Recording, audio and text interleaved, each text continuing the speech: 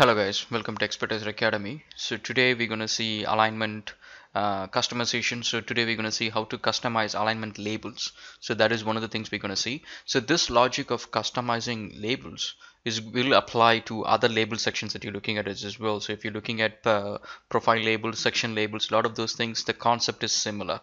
So let's get into alignment. So first, you can continue from the previous exercise on how to create an alignment, and then once you got an alignment, you can select the alignment. So that gives you the toolbars on the top, and you can go into the alignment properties, or you can edit the style. So this will actually edit the alignment style but not the label style. So if we go up here to the alignment properties, just like how we did with the other things, let's say point styles, which has got the label styles, within that you will not see the label styles here, so you will not be able to customize the labels right from here. So how do we customize the labels? So now zoom in closer, make sure that you deselect everything else and then select your label. So once you select your label, you get the tools, a different set of tools on the header, and that would have something called edit label group. So there is also a whole bunch of other things that you can edit. One is the edit label text, which will edit this particular text. So you can change it to your own custom text or a different code that you can insert it to that particular label. And another one is clear label text. You can clear the label text altogether. And another one is flip the label text, so it goes to the other side. So you can flip it and then reverse that label text. So this will actually reverse it to the other direction. So for some reason, it doesn't work. So reverse label text, reverse label direction components. Okay, so it just reverses the direction of it. So next one is the toggle label pin, so that we have already seen it. So when you drag your labels, you can actually toggle it so that when you move your alignment, the label sticks into that location. So that is your toggle label pin. If you want to reset it, just right click and then reset, or go here and click on reset label group, and that would reset the entire label group. Alright, so let's get into label group. Select your label and go to edit label group, and then you get your label group here. So it tells you the name of the alignment and then the type of labels that you've already added. So this is all the labels that we have already added. So one is the major station, minor station, geometry point, super elevation. So and then this is the style for each of those labels that we have added. So and then the increment. So now let's say we got major stations which has got the prep and the tick, and the minor station just got the tick, and so that's the increment for each of them. And so now one thing you have to remember is when people adding major station and minor station, you see this little indentation. You need to see that. If you don't see that indentation before the minor station, and what happens is your minor station doesn't see the major station. So that means at, let's say this is at the increment of every 10 meters. So let's say 10, 20, 30, 40, and then when it reaches 50, they go to be on overlapping on top of each other.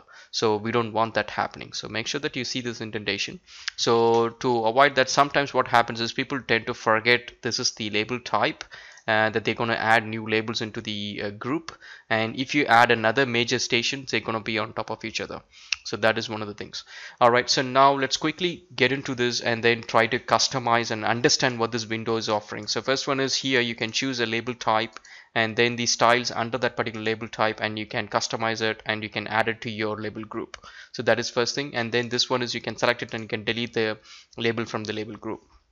And then the station increment. So this is the label increment. This is how much the label is going to increment at along the alignment. So this is actually the increment of the stations on the label. So this is pretty much your chainages, and then your starting chainage and your ending chainage. And so then you got your geometry points. If you added a geometry points, you can choose what all the geometry points you wanted to show on your alignment. Okay, so another thing we have here is one is the import label set, another one is a save label set. So now this label set you might have configured with lots and lots of different details into it. You can save the whole set as one of your custom label set, and you can import it and you can use it whenever you got a project that's aligned with that. Okay, so now what we do is we'll actually go and see how to add all of these manually starting from scratch. So it's a clean slate now. So now we're gonna add major station first. I'm gonna choose one which says ends at prep with tick and then got 3 precision to it. So I'm going to add it. So that's my major station, and that's a style which I'm going to have it for the major station. So I'm going to hit apply, hit OK, and you can see that's my major station, how it's going to look like. Select it, go back to the edit group.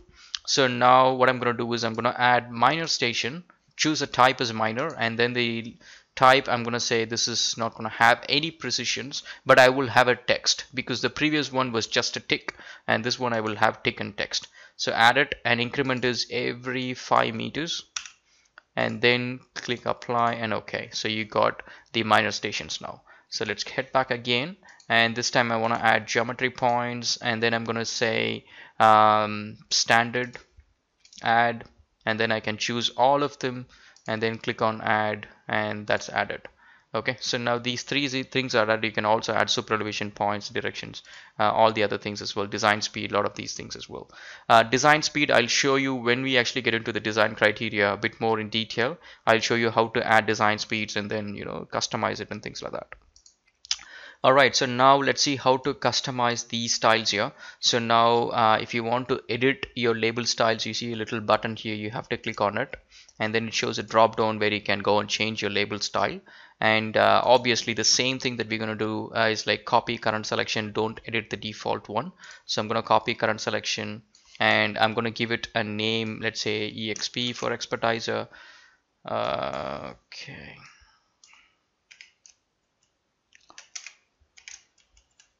Okay, and then just my initial, so I know that I'm the one who messed it up. And now we're going into the general tab. So the general tab, you can configure the overall settings for the label. So first is the text style. As I already said, the text style, you can click on this ellipsis button to change to different text style. So when you're actually creating a Civil 3D template, which we will go as a sort of like some of the final chapters going in depth. So what you do is you create 3 or 4 text styles and use the same 3-4 text styles throughout the template, such as tables, legends, labels, all the sections. Wherever you see them, just use those 3-4 text styles. One is a heading, title, standard, and probably another one is a subheading or something. So just use those styles across the template. Don't use any other styles. The reason is, let's say if you got a project and the client is not happy with the text style, let's say the font style or the size of the font, anything, you can go and update it in the text style. It will update the entire drawing. You don't have to worry about it. And then we got the label visibility, which is set to true. If you turn it to off, the label will not be seen on the screen. So that's how it's going to be. So obvious, we don't need that to happen. And then we can put this text into a layer. So if you go and change the layer color, if you set all the settings to by layer, it will update it. And then the layout. So the layout has got 2 components here. So one is the tick, another one is the major station. So that's a station value actually, so it shouldn't be major station, it's just a station value. So now we can set the visibility to true here for that particular component, and then the anchor point, which is feature, or the tick. So you can choose a tick, and then you can specify which way you want to specify and the offsets and things like that. And then the anchor point will be anchor station, that will be the location of the station. And then the content, you click on this little ellipsis button here, which will take into your content editor. So I'm just going to get rid of this, and then I'm going to show you how to add it. So there is 2 tabs here. So first one is the format, and another one is your properties. So the format is basically you choose what type of text style you want to choose it, which automatically comes from the general tab. And then the justification, the type of justification is left, right, center, and then the font and the color. And my suggestion is you can leave these ones to the default and control it from the text style, so it's much easier. And then the color, you can set it to by layer or by block, so that whatever the color that comes from the layer is what you would see. So for now, let's first insert the property. So there is a whole bunch of properties that we can insert. So this is basically a code which will go to the actual object, and then it would get the actual value of that property, and then it shows onto the label. So that's what this property value does. So now what I'm going to do is I'm going to choose station value, and then I'm going to choose a lot of different things: unit, decimal, precision, values. A lot of these values you can add it. I'm going to say 0 precision. So is it so we are editing the major station, so I'm going to put it with, let's say, just 0.1 precision, just for the sake of this argument, because it's a whole number anyway. This precision is not going to make much of a difference. Let's add it up, and then we got the code here. So as I said, remember, don't edit anything within these brackets. If you edit it, the code will not work. So it will tell you the station value, the precision is 2, and then right aligned and all these things. Whatever the value that you have set, we just fills up the code. And now we can choose the format, and then you can choose the color for it. I'm going to say it's going to be in yellow. So the code is yellow. So now as you can see, that's how the code is going to look like. Then what I'm going to do is I'm going to scroll down. There is few other things that you can add. Flip it on the other side. A lot of these things you can add, and I'm going to choose the border visibility to true and make it rectangular, rounded rectangular. So that's how it's going to be. And I can change the color of this one. So I'm going to say this is going to be in gray color. So just for the sake of the exercise, we're just changing colors. And so then what I'm going to do is, you see this tick sign here, I want it on both sides, just like a sign, a line which goes from like that. So I'm going to choose tick. And there is two ways you can do it. You can add another tick and you can put it onto the other side, or make this tick bigger and move it to the center. So there is two ways you can accomplish the same thing.